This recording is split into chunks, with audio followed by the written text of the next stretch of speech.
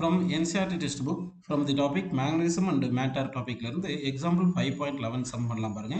A domain in ferromagnetic iron is in the form of a cube of side length 1 micrometer. Estimate the number of iron atoms in the domain and the maximum possible dipole moment and the magnetization of the domain.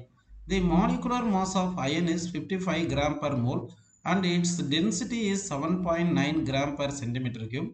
Assume that each iron atom has a dipole moment of 9.27 into 10 power minus 24 ampere meter square.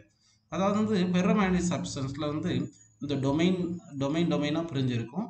ஒரு டொமைனுடைய volume வந்து cube ஷேப்பில் இருக்குன்னு சொல்லிட்டாங்க. அந்த கியூபுக்கு side length வந்து 1 micrometre கொடுத்துருக்காங்க. இப்போ என்ன question கேட்டிருக்காங்கன்னா estimate number of iron atoms இந்த டொமைன் அண்டு அதாவது நம்பர் ஆஃப் ஆட்டம்ஸ் இந்த டொமைனில் இருக்கிறதும் அடுத்து வந்து மேக்ஸிமம் பாசிபிள் டைபோல் மூமெண்ட் கேட்டிருக்காங்க. அப்படின்னா அந்த டொமைனில் இருக்கிற எல்லா ஆட்டமும் வந்து அதனுடைய மேக்னெட்டிக் மூமெண்ட் சேம் டைரக்ஷனில் இருக்குன்னு எடுத்துக்கணும். அடுத்து வந்து மேக்னடைசேஷன் கேட்டிருக்காங்க. Molecular mass 55 gram per mole கொடுத்துருக்காங்க. அப்படின்னா 55 gram of iron சப்ஸ்டன்ஸில் 1 mole of iron atoms இருக்கும் அப்படின்னு எடுத்துக்கலாம். நெக்ஸ்ட் டென்சிட்டி வந்து 7.9 கிராம் பர் சென்டிமீட்டர் கியூப் கொடுத்துருக்காங்க. ஒவ்வொரு iron ஆட்டமுடைய magnetic moment 9.27 into 10 power minus 24 ampere metre square கொடுத்துருக்காங்கப்பா. So அப்போ வந்து என்ன பண்ணலாம்னா இது வந்து மேக்னெட்டிக் மூமெண்ட் ஆஃப் ஈச் ஆட்டம், இது வந்து டென்சிட்டி எடுத்துங்க, இது மாலிகுலர் மாஸ்ன்னு எடுத்துக்கலாம். இப்போது சைட் லெங்த் வந்து 1 மைக்ரோமீட்டர் கொடுத்துருக்காங்க. சரி, இப்போ வந்து நம்ம என்ன பண்ணலாம்னா ஃபஸ்ட்டு வால்யூம் எடுத்துக்கலாம். வால்யூம் ஆஃப் தி கியூபுக்கு என்ன ஃபார்முலா பார்த்தீங்கன்னா சைடு கியூப். சைடு எவ்வளோ கொடுத்துருக்காங்க 10 power minus 6ன்னு கொடுத்துருக்காங்க. ஹோல் கியூப் போட்டுங்க.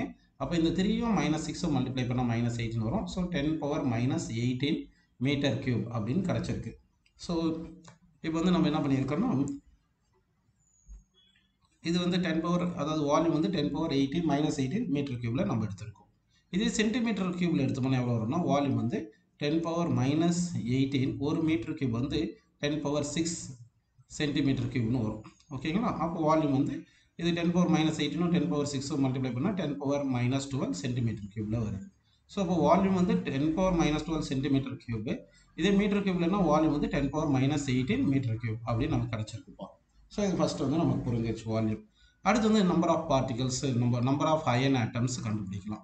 இப்போ நம்பர் ஆஃப் அயன் ஆட்டம்ஸ் கண்டுபிடிக்கிறதுக்கு என்ன பண்ணலாம் பார்த்தீங்கன்னா வந்து இப்போ 55 கிராமில் வந்து ஒரு மோல் ஆஃப் ஆட்டம் இருக்கும்.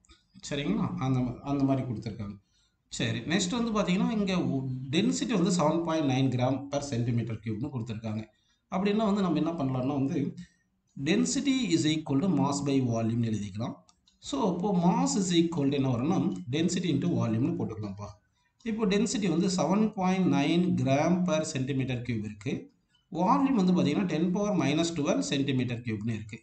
இந்த சென்டிமீட்டர் கியூப் கேன்சல் பண்ணிடலாம். ஸோ அப்படி கேன்சல் பண்ணோன்னா 7.9 into 10 power minus 12 கிராம். அப்போ மாஸ் அந்த டொமைனுடைய மாஸ் எவ்வளோ பார்த்தீங்கன்னா 7.9 into 10 power minus 12 கிராம் இவ்வளோ இருக்குப்பா. ஓகேங்களா? சரி, இது வந்து இது என்ன கிடச்சிருச்சு மாஸ் கிடச்சிருக்கு அப்படின்னு எடுத்துக்கலாம். நெக்ஸ்ட் வந்து நம்ம என்ன பண்ணணும் அந்த நம்பர் ஆஃப் பார்ட்டிகல் கண்டுபிடிக்கணும். அதுக்கு முன்னாடி 55 கிராமில் 1 மோல் ஆஃப் பார்ட்டிகல் இருக்கும். அதாவது இன் 55 கிராம் ஆஃப் அயனில் எத்தனை பார்ட்டிகல் இருக்குன்னா 1 மோல், அதாவது அவகாட்ரோ நம்பர் ஆஃப் பார்ட்டிகல்ஸ் இருக்கும். அப்படின்னா 1 gram of iron contains how many particle பார்த்தீங்கன்னா அவகாட்ரோ நம்பர் டிவைட் பை 55ன்னு போட்டுக்கணும். நமக்கு எத்தனை கிராமில் வேணும் 7.9 into 10 power minus 12 கிராமில் வேணும். அப்படின்னா number of atoms in 7.9 into 10 power minus 12 கிராமில் எவ்வளோ இருக்குன்னா 1 கிராமில் அவகாட்ரோ நம்பர் பை 55.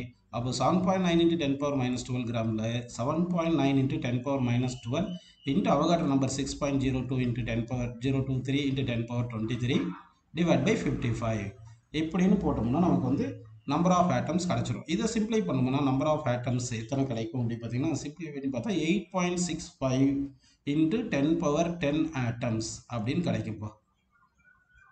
இதுதான் நம்பர் ஆஃப் ஆட்டம்ஸ் அப்படின்னு கிடைக்குது. ஓகேங்களா? சரி, இப்போ நமக்கு இது நம்பர் ஆஃப் ஆட்டம்ஸ் கிடைச்சிருச்சு. அடுத்து என்ன கண்டுபிடிக்கணும்னா மேக்ஸிமம் பாசிபிள் டைபோல் மூமெண்ட் கேட்டிருக்காங்க. இப்போ மேக்ஸிமம் பாசிபிள் டைபோல் மூமெண்ட் கண்டுபிடிக்க போகிறோம். சரிங்களா? அதாவது இதுக்கு ஸ்மால் லெட்டர் எம்னு வச்சுக்கிட்டு மேக்ஸிமம் பாசிபிள் டைபோல் மூமெண்ட். அப்போ மேக்ஸிமம் பாசிபிள் டைபோல் மூமெண்ட்னா எல்லா ஆட்டமும் சேம் டைரக்ஷனில் மேக்னெட்டிக் மூமெண்ட் இருக்குது அந்த டொமைனில் எடுத்துக்கிறோம். அப்படி பார்த்தோம்னா ஒரு ஆட்டமுக்கு மேக்னெட்டிக் மூமெண்ட் 9.27 இன்ட்டு 10⁻24 இருக்குது. அப்படின்னா n ஆட்டம்ஸ்க்குன்னா n into magnetic moment of one atom, magnetic moment of one ஆட்டம் அப்படின்னு போட்டுக்கணும். சரிங்களா? அப்போ என்னன்றது எவ்வளோ வந்திருக்கு? 8.65 இன்ட்டு 10⁻10 வந்திருக்கு. இன்ட்டு மேக்னெட்டிக் மூமெண்ட் எவ்வளோ கொடுத்துருக்காங்க? 9.27 இன்ட்டு 10⁻24 கொடுத்துருக்காங்க. சரிங்களா? இப்போ வந்து நம்ம என்ன பண்ணலாம்னா இதை மல்டிப்ளை பண்ணலாம். இது மல்டிப்ளை பண்ணால் நியர் எவ்வளோ வரும்னா 8.018 அப்படின்ட்டு இன்ட்டு 10⁻13 வரும். இதை வந்து நம்ம ரவுண்ட் ஆஃப் பண்ணோம்னா 8ன்னு போட்டுக்கலாம். So 8 into 10⁻13. மேக்னெட்டிக் மூமெண்ட்டுக்கு யூனிட் வந்து ஆம்பியர் மீட்டர் ஸ்கொயர். ஸோ அப்போது மேக்ஸிமம் மேக்னெட்டிக் மூமெண்ட் வந்து என்ன வருது பார்த்தீங்கன்னா 8 into 10⁻13 8 into 10⁻13 ampere metre square வந்துடுது. ஸோ இது டைபோல் மூமெண்ட் புரிஞ்சு. அடுத்து வந்து நம்ம பார்க்க போகிறது மேக்னடைசேஷன்.